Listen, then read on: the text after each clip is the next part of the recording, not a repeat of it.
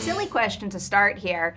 If you two were vampires defined by your favorite hobby, what type of vampire would you be? It would be a chip-eating vampire, because I just love eating chips. That's probably like my hobby. I'm like a junk food eater, so it would be a junk food eating vampire, which would be, like, honestly, amazing. If I didn't have to feed off blood and I just had to feed off, like, fast food and chips. Yeah, me too. That would be easy. There's some sort of epic spin-off where it is a chip-eating vampire. How about for you, Alisha? I would probably, on the food side of it, would definitely be noodles. Oh, like, yeah. I definitely would be noodles. A noodle eating. A curry flavored noodles. It's important to make that distinction. Yeah. Okay, so we've got curry-flavored noodles, we've got chips. I'll be a peanut butter vampire, whatever that means. We should make a little sitcom about these vampires. This would have to be a sitcom and not a horror movie. Oh, yeah. Alisha, specific questions for you now, because this is your first big lead role in a very, very bloody horror movie. So going into it, what would you say surprised you most about what it takes to make a movie like this? I think what surprised me the most was, the obvious one was how much blood there was. Reading the script, you don't know how much blood there's going to be because it doesn't tell you on the script. So getting to be on the sets, I think the sets definitely surprised me too.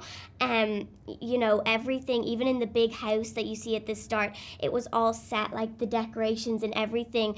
Everything was so detailed, and it was amazing to see that. But I think the main one would be how much blood there was. It was just getting more and more and more, and honestly, I was just so used to it at the end. It was everywhere, and I didn't even mind it at the end. That doesn't surprise you anymore with Ben and Tyler. No. Yeah.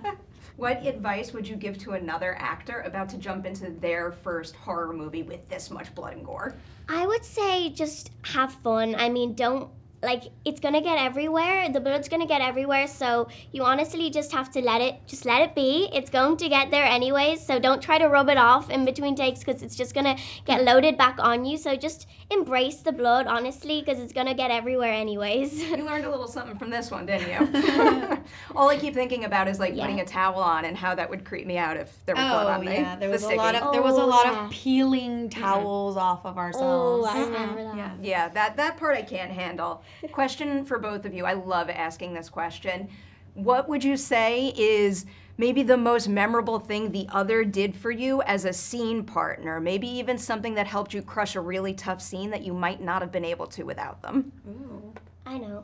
I think it was, I remember it was the first scene where you see Abigail, show her teeth and transform. And I had to do this on the bed, and I had to go like this, but the bed was so wobbly, and I didn't want to say and nobody realized that I was wobbling all over the place. And every take I was so nervous that I'd fall off the bed or something. And the only person who knew that something was wrong was Melissa, and she just knew that the bed was so wobbly. So she asked if I could get a board to go under it so I could have the strength to stay up on that so I wasn't wobbling all over the place. And I remember I texted her after just saying thank you for, helping me out because I probably wouldn't have been able to do it. Producer brain kicking in. I like that. Yeah, I could tell. I know the balance is hard, and I could tell that what she had to do a full cambray. She had to go back and on a soft bed. I was like, there's no way.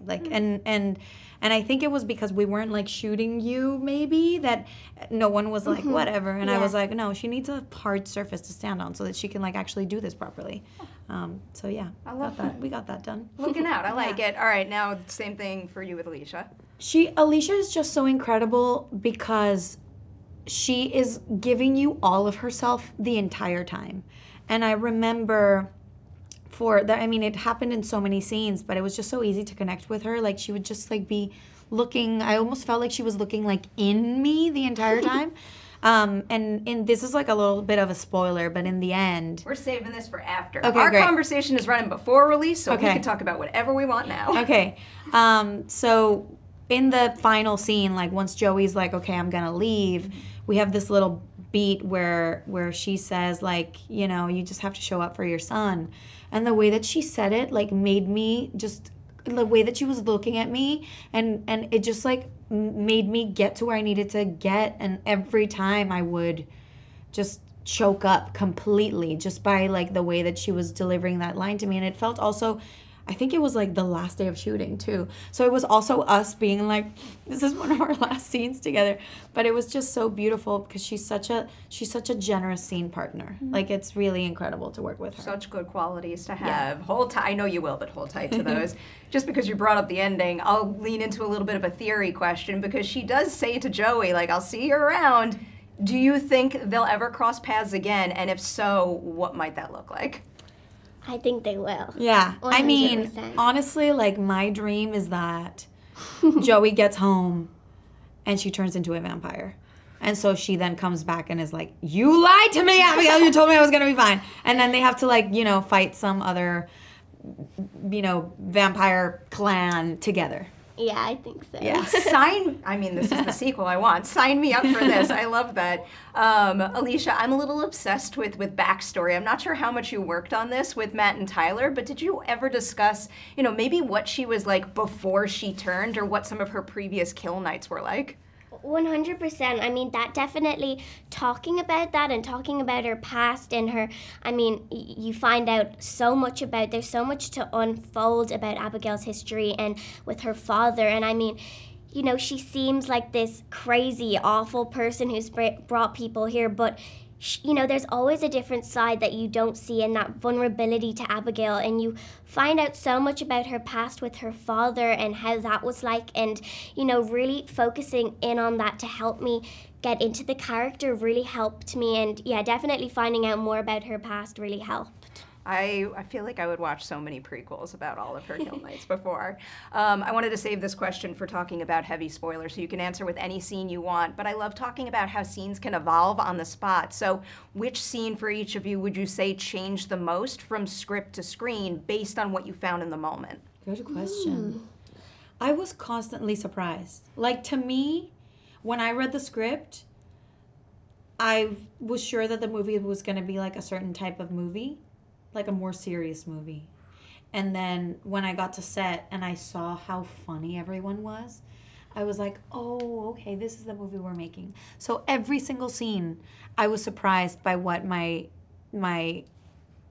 what do you say, peers, colleagues? Co-stars? Yeah. Co-stars. What my co-stars were bringing to it. I was just like in awe of how creative they were getting. And I think that's what makes someone great. Because I feel like any actor can read a scene and just read it.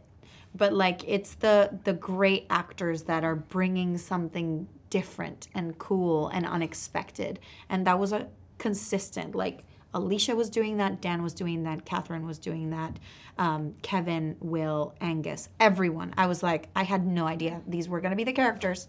No idea. And so it was just thrilling to be a part of a movie like that with such a stellar cast. Spot on description. I feel like I look at every single character in this movie and I can confidently say you all made it uniquely your own. I could sit here all day. I'm not allowed. I'm getting the look. Congratulations. Thank you. Thank you again.